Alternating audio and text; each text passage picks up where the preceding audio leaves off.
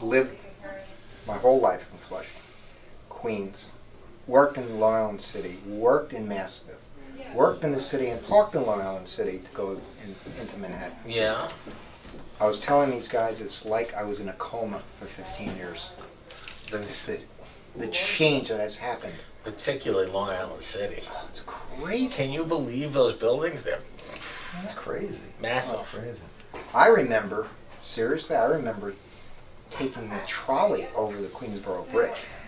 Right, you might be dating Not yourself many now people with a remember trolley. that. You said you fall and swam in that creek. Yeah, and my